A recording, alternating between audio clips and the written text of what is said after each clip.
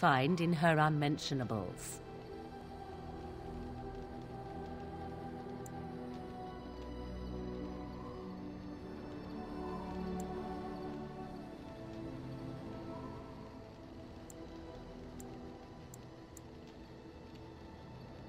The dirty mongrel can have this back. There. And tell him not to do it again.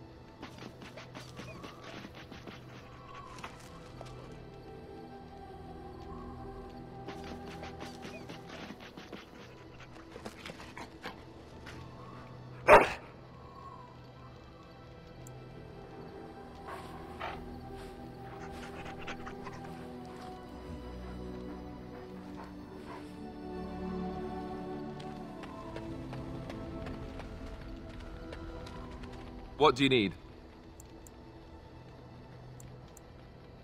You don't have to do that. I know you didn't know him as long as I did.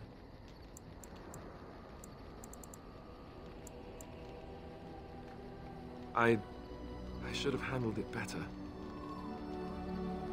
Duncan warned me right from the beginning that this could happen. Any of us could die in battle. I shouldn't have lost it, not when so much is riding on us, not with the Blight and everything. I'm sorry. I'd like to have a proper funeral for him. Maybe once this is all done, if we're still alive. I don't think he had any family to speak of.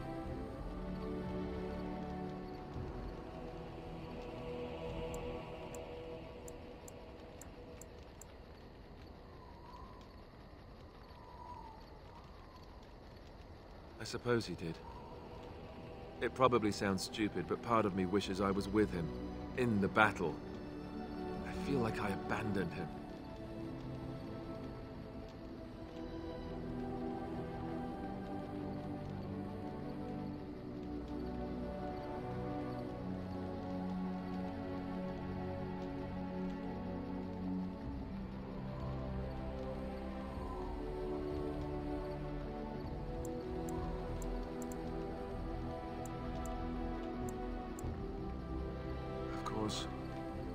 I'd be dead then, wouldn't I? It's not like that would make him happier. I think he came from High Ever, or so he said. Maybe I'll go up there sometime. See about putting up something in his honor. I don't know. Have you had someone close to you die? Not that I mean to pry, I'm just...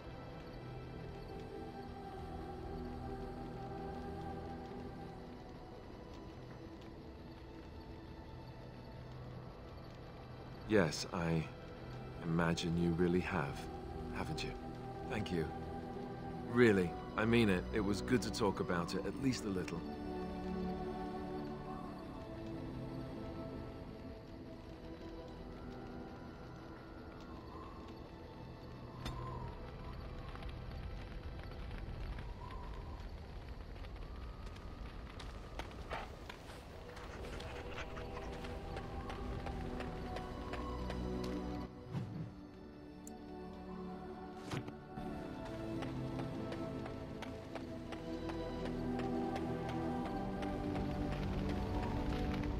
What do you wish of me?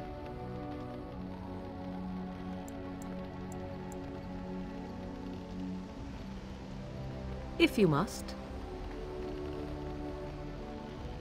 I was not born such. 'Tis a skill of Flemeth's, taught over many years in the wilds. The chastened have tales of we witches, saying that we assume the forms of creatures to watch them from hiding.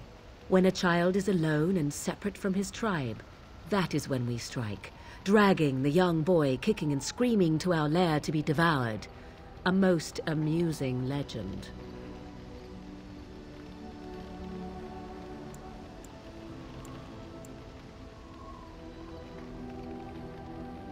Changing her form, certainly.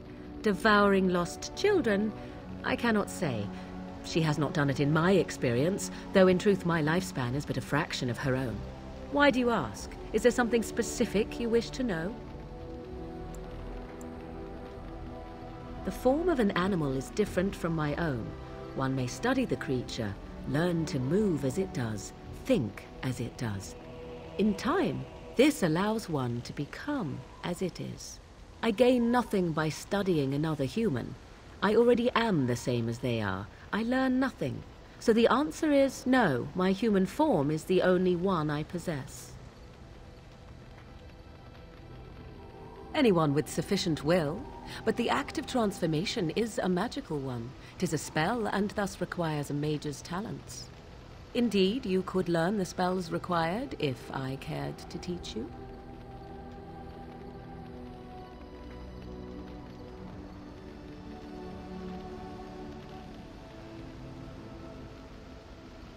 There were nights when the wilds called to me, 'tis true.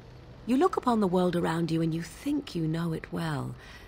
I have smelled it as a wolf, listened as a cat, prowled shadows that you never dreamed existed. But my life is as a human. I am under no illusions to the contrary.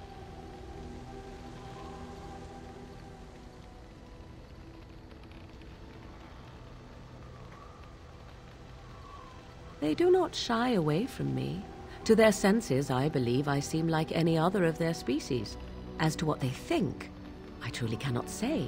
Just as I am still human, no matter my form, they are still animals. Thus they cannot speak, even were I to ask.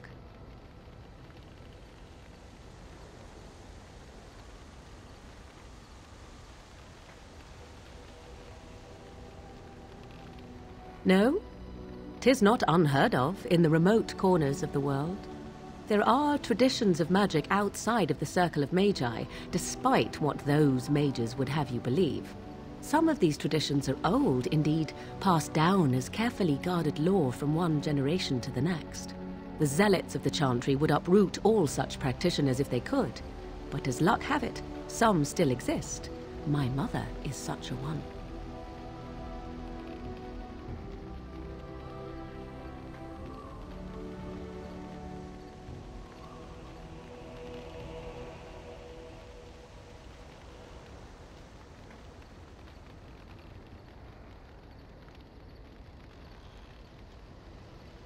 Not all apostates use the forbidden blood arts.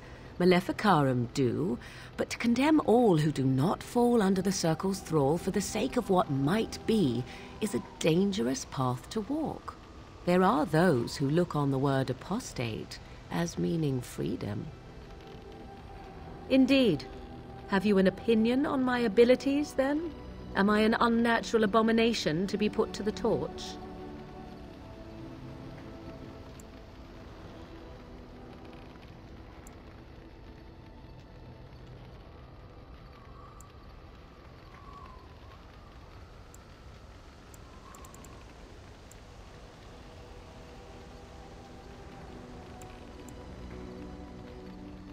Oh, you're simply full of surprises, little man, aren't you?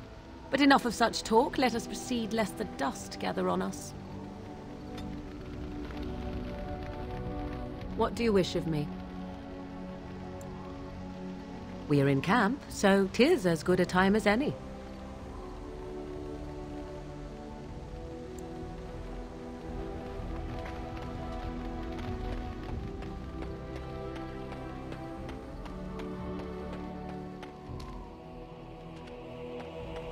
Enchantment?